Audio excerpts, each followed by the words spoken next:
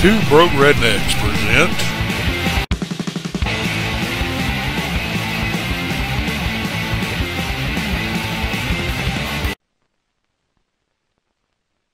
Where are we going today, Mr. Durrett? not where, Johnny, but when.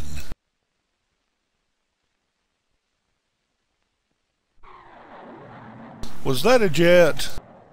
And now for our daily visit with Johnny and Mr. Do-Right. One morning, Johnny was awakened by the alarm clock. "Good morning," barked Mr. Do-Right. Did I do acid? Said Johnny as he jumped out of bed. Soon Johnny was all dressed, and he heard his mother calling him to breakfast, so he ran downstairs. "Gee, I'm not hungry," said Johnny. And the food here reeks. Look at those stink lines. Mr. Do-Right, "breakfast is the most important meal of the day." "Ah, I don't need it," returned Johnny as he walked out the front door. While they walked to school, Mr. Do-Right was telling Johnny that he really needed his breakfast for energy, and it would keep him on his toes and make him sharp. Later, when Johnny was in the classroom, He got busted for drawing boobs. and at recess, he didn't even have the energy to play baseball with the rest of the kids. Then, when lunchtime came, he was so hungry he overate. Looks more like he got food poisoning. Before, because he was too full. "You should have stayed at home today for all the good you did at school," said Mr. Do-Right as they trudged home that afternoon. Don't you hate a smart-ass dog? Always eat a good breakfast. Does human flesh count?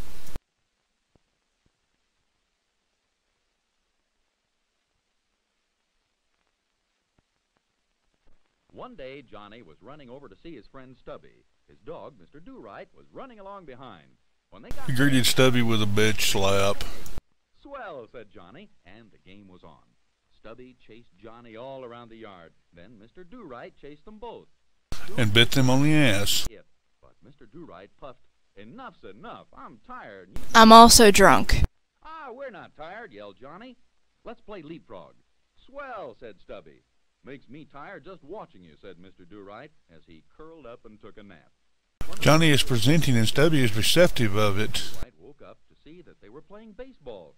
"You fellas should relax a little. You'll get overtired, and it's not good for you," he barked. Man, that dog is bossy. They yelled as they hopped on their bikes and rode off toward the playground.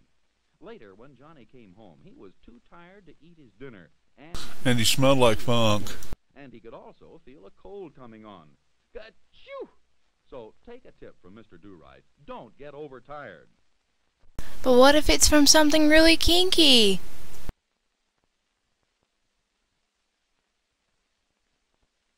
One cold afternoon, Johnny and Stubby were inside the house working on their model airplanes. "Let's turn the heat up," said Johnny. "It's getting cold in here." Stubby smoking a joint. Turned the heater up full blast. "I'll close these windows too," said Johnny. Off in the distance, Rosie O'Donnell farted. Hurrying home to get in out of the cold. "I wonder what the kids are doing," he thought as he started barking at the front door. "Why don't they let me in?" he growled. Because they're tired of your bossy ass. He sleepily opened the door. "What's wrong with you?" barked Mr. Do-Right, running into the house. "Johnny and I don't feel well," said Stubby. "Oh, no wonder. You've got the heat on full blast with all the windows shut. Get a window open." "Boy, that fresh air sure smells good," said Stubby as he opened the window. Now we don't have to die from a heat stroke. "Lucky for you guys I came home when I did," growled Mr. Do-Right angrily, "or you would have been goners." And made this a Sid Davis film. Always keep a window open in a heated room. Because you can afford to heat the outside.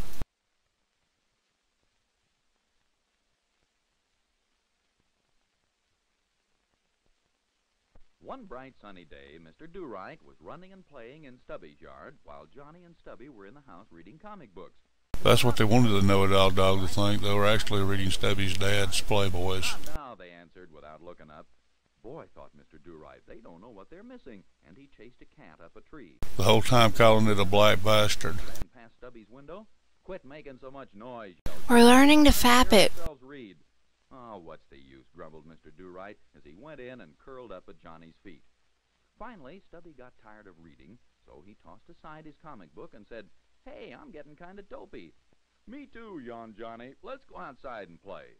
"You couldn't get dopier," piped up Mr. Do-Right. "You should have played while you could." "Uh-oh, it's pouring down rain," moaned Stubby as he looked out the window. "And we've read all the comic books," added Johnny sadly. And then they kicked Mr. Do-Right to death. "Get fresh fresh air and exercise when you can. Does running down the street naked, covered in lime jello, while shouting I'm a giant green bean count?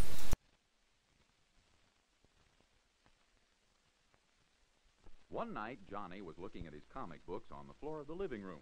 Mr. Do-Right was there beside him, catching a quick snooze. He was awakened when Johnny's mother came in to tell him it was time for bed. "Oh, gee, can I just finish this one story I'm reading?" asked Johnny. No, I just read Seduction of the Innocents, and I plan to toss out all your comic books. After a while, Johnny had finished his story, but Mr. Do-Right noticed he had started another comic book. "Hey," he reminded Johnny, "you promised to go to bed when you were through with that one story." Okay, said Johnny. Man, this dog's a control freak. Books with him.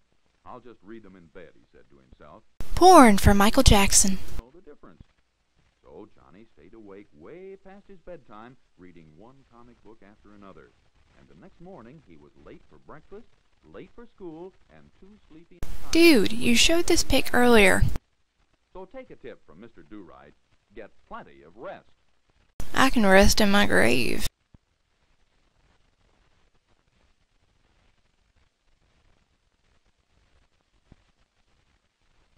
One night, Stubby stayed over at Johnny's house. They had just climbed into bed when Mr. Do-Right said, "You guys forgot to brush your teeth." Johnny got up to get some lube. Hopped out of bed and went to brush his teeth. "What about you, Stubby?" asked Mr. Do-Right. "Not me," Stubby replied. My middle name is Yuckmouth, after all. "Sorry," said Mr. Do-Right as he curled up to go to sleep. They all slept soundly through the night.